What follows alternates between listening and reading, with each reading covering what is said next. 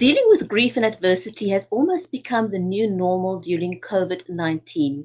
Perhaps we can take a leaf out of the book by Annemarie Connolly, Absorbing Too Much of the Atmosphere when it comes to how we cope with change. Don't go away, we will be right back.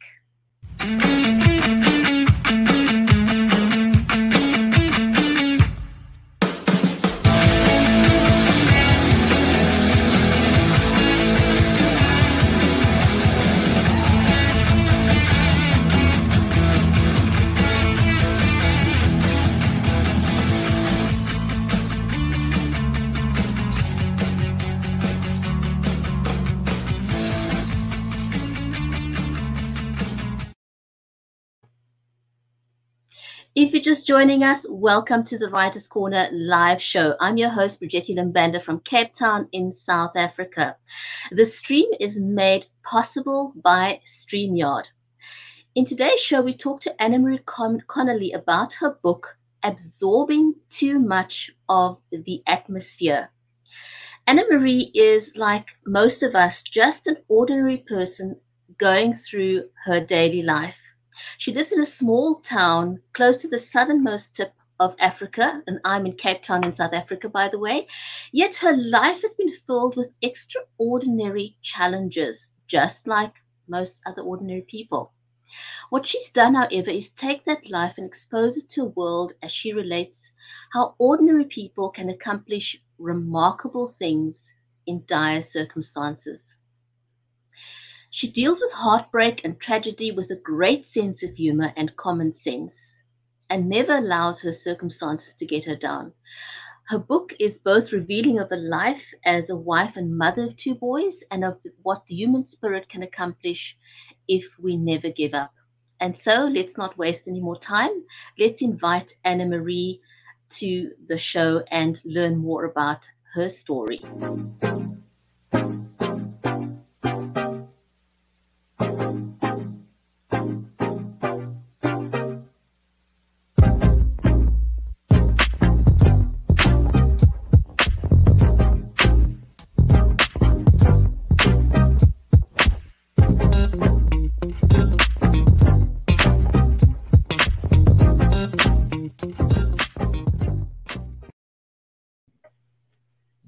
Annemarie, hi, welcome to the Writers' Corner live show. Great to have you today. Hello, Brigitte. It's lovely to be here. Thanks for inviting me. An absolute pleasure. I'm intrigued by your book and the title of your book. How did you come up with that title? Well, it's not, I can't take credit for it, unfortunately. If you read the book, you will have to see what it means, because I don't want to actually give too much away, but it was something my son said, my son who is a schizophrenic, and I thought that was very apt, and it was the perfect title for the book, because everything that happened with my journey with him was actually, it just made sense. That just gave the perfect title, because nothing made sense that happened with me and him, and yet it made sense to use that title, because that's something he said, and he said very strange things, and he has said very strange things over the years, so that was just one of the things. And so a question I like to ask many people is, we've all got a story in us, a story to tell. We all have a journey. There's not a single person who doesn't have a story. But not everyone gets to the point where they feel that they would want to share that story with the rest of the world. What is it that propelled you to want to become an author? Are you an accidental author? Did you decide that, you want to share the story? Why did you want to share your story? It came about accidentally again. I have been thinking about it over the years since my husband died. I thought once I should write a blog, and I found a space on the internet, and I started a blog, and I started writing a few things down, and then something happened and I left it. And it was about 2 years later, I thought I should actually most probably add to that And I couldn't find the location again. I didn't know what happened to it. So I just left it. I thought, oh, no, don't worry. And then I met a gentleman, and he asked me about my son and his situation and condition, because my son is a schizophrenic. And I told him a few things, and he was absolutely flabbergasted. His mouth was hanging open. He said, "It's unbelievable. You should write these things down." And I thought, okay, maybe I could. And I just, the very next day after I spoke to him, I started writing. And that was a year ago, and well, a bit longer than a year ago. It was in June last year. And I started writing just off the cuff. I didn't really know what to say. I just started writing. And it just started to flow. And luckily, over the years, I've kept a few notes. Some things happened years ago. Some things happened recently in the last 4 years. But many of the things, I just had a few notes here and there. I had documentation in my cupboard from things that happened. And when I wasn't sure of a date, I just sort of looked it up, and yes, and that's how it started. And I just started writing, and it started flowing, and it just all came out. That is amazing, because, you know, we all have a journey. We all write notes. How did you put it together to form a book? Did you get some professional advice? Or did you just, you know, did you put it together by yourself? What was your, talk a little bit about your journey, because there's so many people like yourself, you know, ordinary people with stories.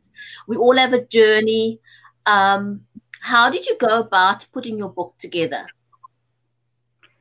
I certainly didn't have professional help. It just came out off the cuff. I just wrote it. I sat down and literally I started, and I thought, okay, I should most probably, if I want to write about Andrew Paul, my son, I should start when he was a child, because everybody always asked me, how did you know? What was wrong? How did you notice there was something different about him? And I thought, okay, I'll start at the beginning. And I started from the time he was born. And I started writing, and I was just telling a story, and it just sort of flowed. I didn't get any help from anybody. And it's followed chronologically, obviously. And I started writing about when he was little, and then he was growing up, and then he got a bit older, and other things happened in between, and he got a brother, and it just sort of it just flowed out of me. I can't explain it. It was very easy to write it, actually. And as you say, everybody's got a story, everybody's got a journey, every single person has a journey. But to be able to say, well, yes, now I'm going to sit down and write it down.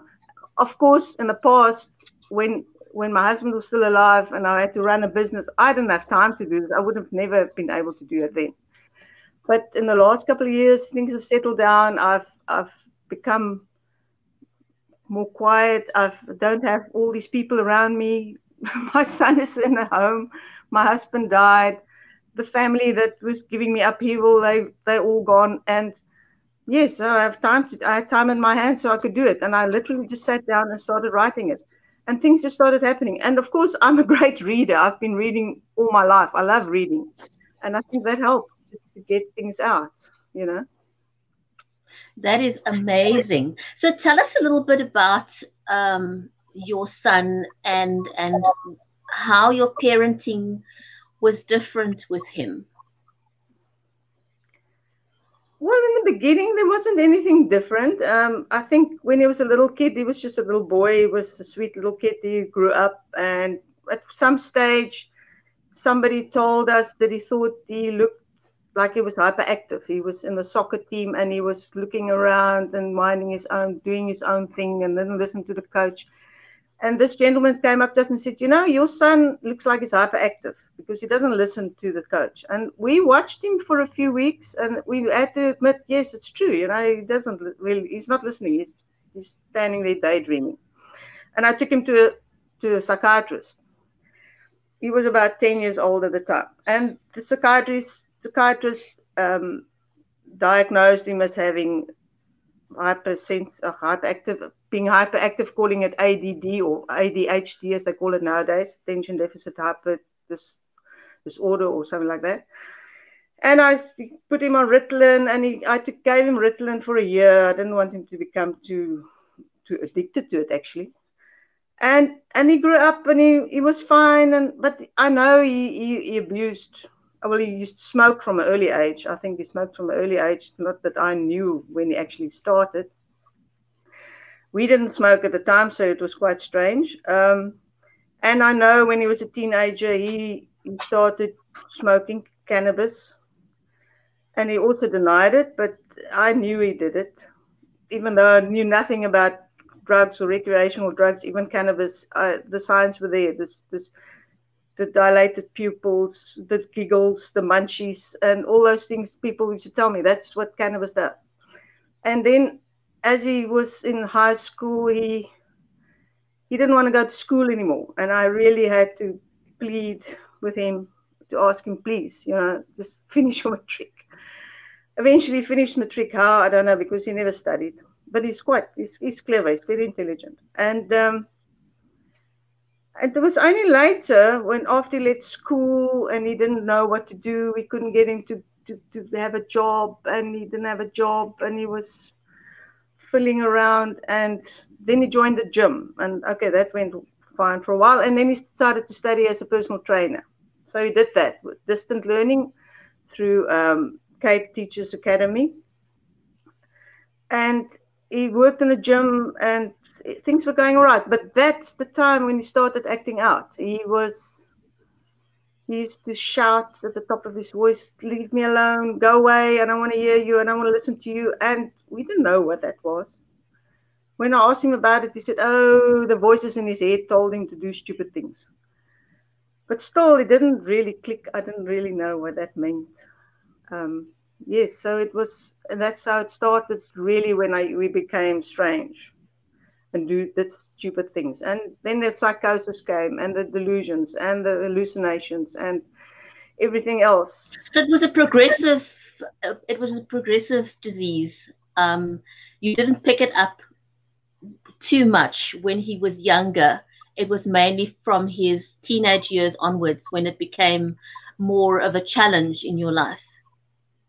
Yes, definitely. As a child, we thought he was a dreamer. We have dreamers in our family, people who seem to be in a different world all the time, but they got on with their lives, and they get on with their lives. They got jobs, they got families, they're fine.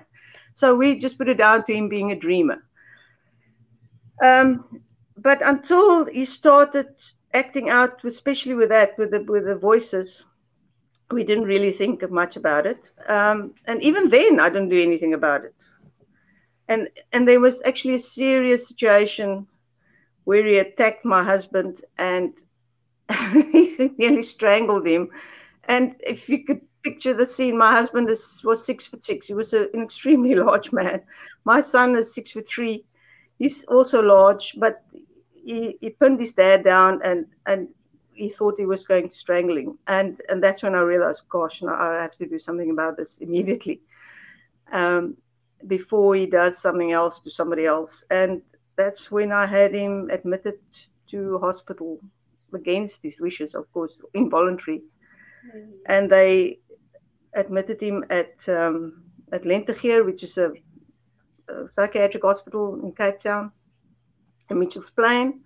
And there they diagnosed him as having paranoid schizophrenia.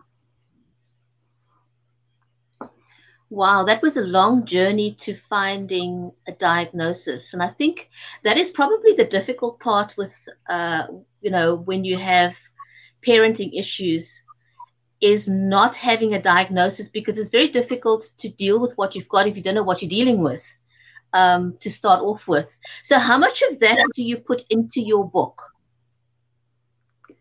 Essentially, I think 3/4 of the book is about him and my journey with him, because that's just one tiny section of it. I deal with the things he did and does and used to do before diagnosis, after diagnosis, when he was supposed to be on medication. He wouldn't take his medication. He did absolutely shocking things. Well, shocking to me. He ran away from home. He became a hobo for a week. I didn't know where he was or what he was doing. He lived on the streets of Cape Town.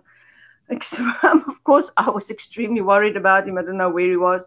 He ended up in jail at some stage. So there are a lot of stories that I could tell from, just what he did and before his medication was actually stabilized, which only happened recently. He was diagnosed in 2006, a month short of his 22nd birthday. And he is now 35 years old and 36 years old. And only now, in the last year, I can really say that he's got insight into his problem. He doesn't fight it anymore. That's what I'm saying. He doesn't actually seem to be so against it, where he just refuses to take medication. He takes it quite willingly now. What was the most challenging part of the book for you to write about? Because, when you're writing a book and you're sharing your story, it makes you vulnerable. Is there a moment in the book that you write about that you sort of think, shouldn't I have included that bit? There are many such bits. I can't actually pinpoint one or two or three. Everything seems to be over the top. Things that happen to me, when people hear about it, they say, "What? But how? Why? What? How did you cope?" Give us one example, Annemarie. Can you give us one example? Well, I also write. Okay, one thing that Andrew Paul did. He used to just wander. He wanders around the streets. Okay, so he gets into trouble. So one night, he didn't come home. For 3 days, he didn't come home. I phoned the police. I asked them, "Have you seen him perhaps wandering around town?" So I had to go into the police station. I give him his ID document. And the policeman says to me, "Oh, but he's here. He's in the cells. We have him here." I thought, what? It was actually his birthday. It was the 5th of June, 2002 or somewhere around there. And he was in the cells because he'd been caught in town smoking cannabis or having some in his possession. So they locked him up for 2 days and he wasn't allowed to phone me. So, as a mother, you go crazy. You don't know where he is, what he's doing, what he's up to. I know he's up to no good. And then, of course, I had to go to jail on a Monday morning, to court on a Monday morning and go and bail him out after they found him guilty of possession of cannabis, and I had to pay a fine and get him out. And his friend, his accomplice, his crony who was with him was actually let off the hook. But he came to our house. And while I was in court, he spoke to my husband. And he said to my husband, "Please, you must pay the fine. You mustn't let him go to jail. Because they will send him to Caledon prison, a prison about 75 kilometers from us. And there he would be in a cell with 40 other people." He said, and Andrew Paul is not streetwise. He doesn't know how to handle himself. He's very naive, actually. And he will get killed in jail. So don't please just pay his fine and don't let him go to jail. And that was sort of, an eye-opening moment. And of course, we paid the fine. And that is one instance. I had the police at my house at least twice a week, where they came to take away people that would just gather around him. He used to pick up homeless people and bring them home. And they used to sleep with him in his room and on the floor and steal all his stuff. Everything is just incredulous, actually. That is a lot. Just one story, right there is a lot to deal with. As a mom, you almost want to pull your hair out.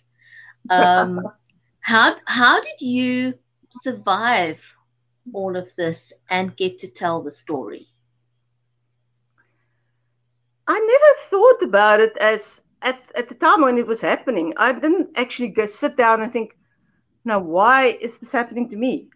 I might as well have asked, why isn't it? It's the luck of the draw. That's what you have, and that's what you get. And I just dealt with it. Every day I had to go to work. I had to earn a living. We had a business. I had to earn a living and still deal with Andrew Paul, mostly without my husband's knowledge, because I didn't want him to get into a confrontation and a fight, because my husband I don't think men have the empathy that women have, or mothers have, at least. You didn't have time for it. I think their coping mechanism is different, and that's why we give birth to them, right? Yes, that's right. So I had to cope, and I never questioned it. I don't know what made me get up every day. I suppose I just have that kind of personality that goes through on autopilot, isn't it? I don't think I think as a mom, you don't have the luxury of thinking about things. No. You are, you are the CEO of the ship, and you literally just, you don't get to get off the boat. At no point do you get to jump the ship. You have to steer that ship come hell or high waters. And I think you don't really give consideration to the murky waters or whatever's happening out there. You just need to know that whatever happens, you have to keep this boat afloat. It cannot flip, So I think that's why you kind of deal with all the little details. Yeah, you get up every day, you go about your business, and I know what will come today, because I have to make sure Andrew Paul takes his medicine and he gets his pills, and if I have to take him to the hospital or the clinic to go and fetch it, if I leave him, he will never end up at the clinic. He will just wander around the streets and get waylaid somewhere, and he won't get to the clinic. So I had to physically take him there, get his pills. Every day was just a battle, but I never thought of it. I never thought of, why is my life like this? I didn't ever think about it. It just happened. I just dealt with it every day, every single day, and did what I had to do. And more I can't say. I don't know how I did it. This is just how it happened. Your book, did you write it with an audience in mind?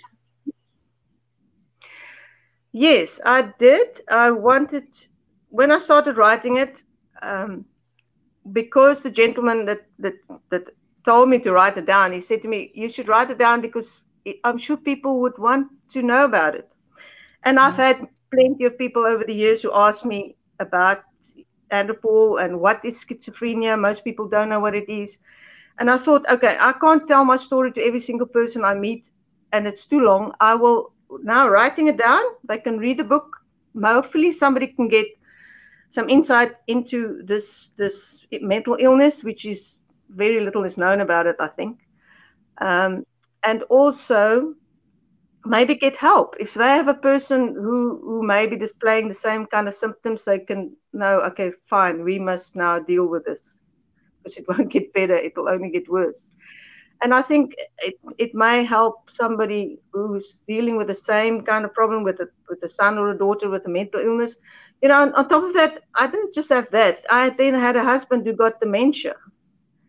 So I had to look after him too. He didn't recognize me in the end. He didn't know I was his wife. He didn't know who I was. Did you add that into the book, Annemarie? Yes, the story, it's all in there. It's all in the book. And I had to make this whole total mind shift, that I had to realize, look, this isn't my husband any longer. He is now my patient, and I have to deal with him as my patient. And it ended up with my husband getting the same medication that my son was taking for delusions and for hallucinations, and psychosis because of dementia.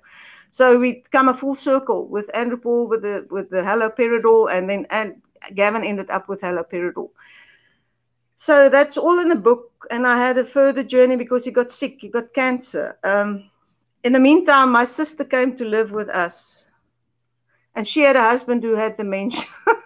So I had 3 psychiatric patients in my house at once, and I still had to work and earn a living, dealing with all these 3 men that were just mentally ill. So And it was tell quite you have to tell us, what was your, what was your formula for dealing with all of this? Because, one, you had the situation with your husband and your son, plus dementia, plus cancer. That's a whole lot of stuff to deal with at one time. How did you cope? again, I don't know. I never had to sit. I never sat down and thought, well, I can't do this any longer. I never felt like that. I never It was once not said an no. option. Yeah. It wasn't an option. You don't do that. You just get up and do it. I cried a lot. I cried an incredible amount, buckets full. But then that made me feel better. And once I cried, I would be fine, and I would get up and do it and just carry on. There was never an option of saying no, I can't do this, and walk away from it. No, I wasn't brought up to that, up like that. You stand by your man, you stand by your family. That's the way I was brought up, and I just dealt with it every day. I think I have quite a sunny nature, so I used to laugh at a lot of the things that would happen around the house. Yes, I think that's why coping mechanism, laughing. It is. It is. Either laughing or just allowing yourself to have a good old cry and then put on your Yes. big girl panties and carry on, right? So that's the best way of doing it. And now with COVID, why I thought your book is so apt right now is with COVID-19, a lot of people have been thrown many curveballs, many of them unintended consequences of this virus, and people are struggling to cope. People are struggling with grief. People are struggling with the loss of business. People are struggling with the loss of freedom. There's so many issues that people are having to deal with. And I think your book is an excellent example of someone who's been thrown not one, not two, not three, but many curveballs throughout your lifetime. And you have found a way to very eloquently deal with those one at a time. And, having the spirit of never giving up, just sort of feeling that giving up is not an option. And I think a lot of people we can all learn a lot of lessons from your book. And so I'd like to encourage people to go out and buy the book. Have you got a copy of the book there with you? I have, Brigetti. It looks a bit different than the cover you showed. We played around with the cover because the cover you see here is a picture of a tree that my son Andrew Paul. I'm going to show you the picture in the book. Right. On page 71, I think it is. Sorry. He drew this when he was 6 years old. Wow, when he was just 6. That's amazing. And it's a big picture. It's about half of me. No, it's on an A3, and it's on an A3 paper. So it's quite a large picture. But I have a nephew who is an artist, a really formidable artist, and he said this picture is just so beautiful because it's so simple and it's so innocent. And he said you can never draw like that as an adult. He said you can never get the innocence back.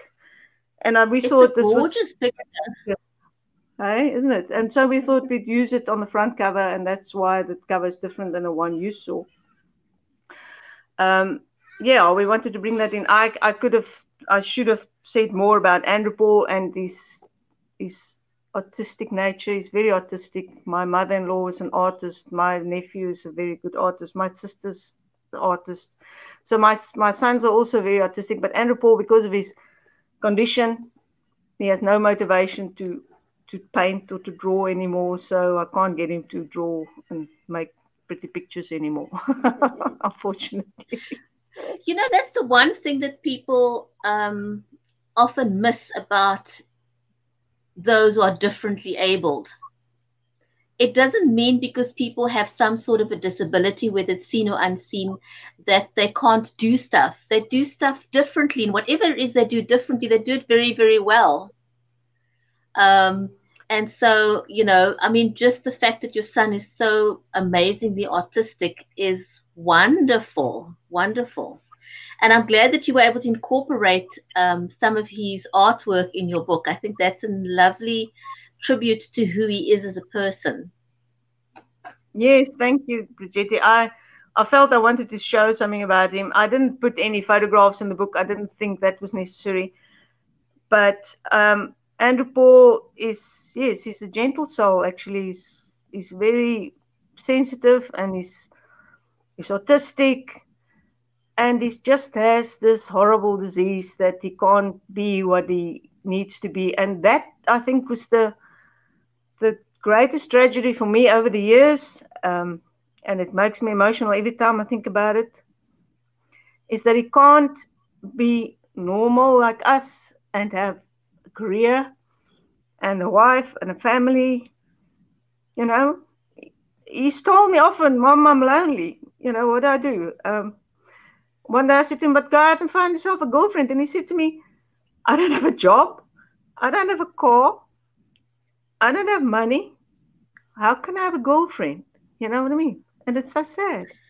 And it's so true. But you know, Annemarie, if you take a step back and you listen to his words, it means he has given a lot of thought to that. He realizes that to have a girlfriend is a responsibility, that he needs money. And I think as a mom, that should make you proud. Oh, yes, I'm incredibly proud. That he's a deep thinker. No, he certainly realizes that. He thinks about that often. And in the past, he had girlfriends and everything, but because of the illness, it just doesn't last, because they don't have the kind of need for relationships like we have. I don't know how to explain it. A schizophrenic is not antisocial. They're not awkward around people. They like people. They can talk to people, but they are asocial. They love people often. Yeah. Yes, they are asocial. You are there as a means to an end. So in other words, he knows I'm his provider for whatever he needs: cigarettes, pocket money, whatever, clothes, whenever he needs it, he can just give me a call. But relationships in that sense is not really so important for them. He's had friends. I mean, and he lives in a home, and there are other people there who are like him, because they're a home full of schizophrenics and people who are bipolar. But he'll tell me, okay, Mom, I've got a girlfriend. And I said, well, that's fantastic. And then he would go for a few weeks, and I say to him, well, how's your girlfriend? And he'll say, no, she's not my girlfriend anymore. That relationship wasn't going anywhere, which is quite funny. But he realizes that, but yet it doesn't really matter to him then. He thinks, oh, well, it's okay, yeah. It's okay, it didn't happen, so it's fine. But also, of course, the medication he takes keeps him on an even keel. And I think a lot of the medication is to suppress sexuality. I think so. It must do. Because otherwise they'll be all running around like rabbits in that place, I promise you. And they don't. They're all calm and, of course, sedated most of the time, but they look normal, but they don't have physical relationships in that home. And I don't think it's because somebody tells them they mustn't. I don't think the medication allows for it. It suppresses it, which is a good thing in one sense. Annemarie, can you let us know where people can find your book? How can they buy a copy of your book? Do you want to hold it up and then just let people know where they can buy one? It is still at the printer as we speak. This is my dummy, my proof. But I have loaded it on Amazon. It's on Kindle Books. You can order a copy there. And once I've done the printing, I will my publicist will put it into bookshops, and otherwise they can actually just contact me personally, and I can send them a copy as well. Awesome. Annemarie, thank you so much. Congratulations on getting your book out. and hopefully the hard copies will be available soon. Thank you so much for Yes. sharing your journey and sharing your story with us. Really enjoyed this conversation with you. Thank you, Bridget. It was fantastic. I was quite nervous at the beginning, but yes, it was great, and I really appreciate that. And wonderful. Thank you again. A big pleasure. Thank you to all our viewers who watching us on Facebook, on YouTube, on LinkedIn, on Periscope, on Twitter, and also on Twitch. We really appreciate you sharing this. Have a great day, everyone, and don't forget to write good stuff. We'll see you back again next week, same time, same place. So from me in Cape Town, South Africa, it's goodbye for now and stay well.